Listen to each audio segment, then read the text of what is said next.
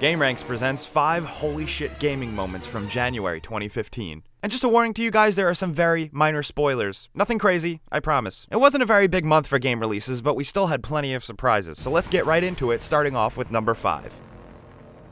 Life is Strange, the episodic story-based adventure game from developers Dontnod Entertainment, centers around Maxine Caulfield. The first episode of the game goes pretty great with some weird writing, but some really interesting family and teenager drama, and then suddenly Maxine discovers that she can reverse time. And the revelation is really freaking cool. Number 4. Dying Light is a pretty decent zombie game. I really enjoyed my time with it until zombie babies showed up. Holy shit.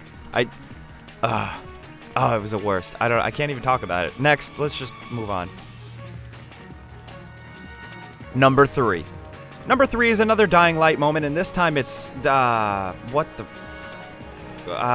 okay. Alright, that's a little weird. What is that? Number 2.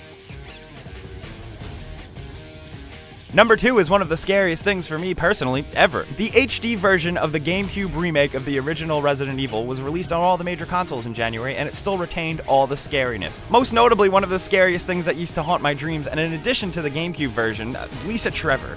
God, look at her. Ugh, she's so spooky. Rattling chains, a deformed face, it's easily one of the creepiest Resident Evil monsters. It wasn't in the original PlayStation Resident Evil, but it definitely made the GameCube and HD version way scarier. Look at her. Number 1.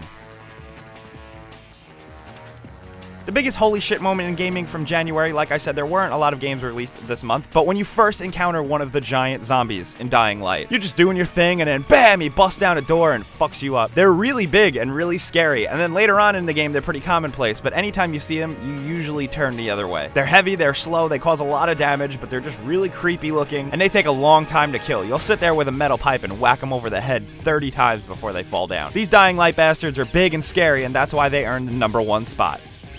So those were our holy shit moments of January 2015. This new series is a great way to start off the new year, but you know what's even better?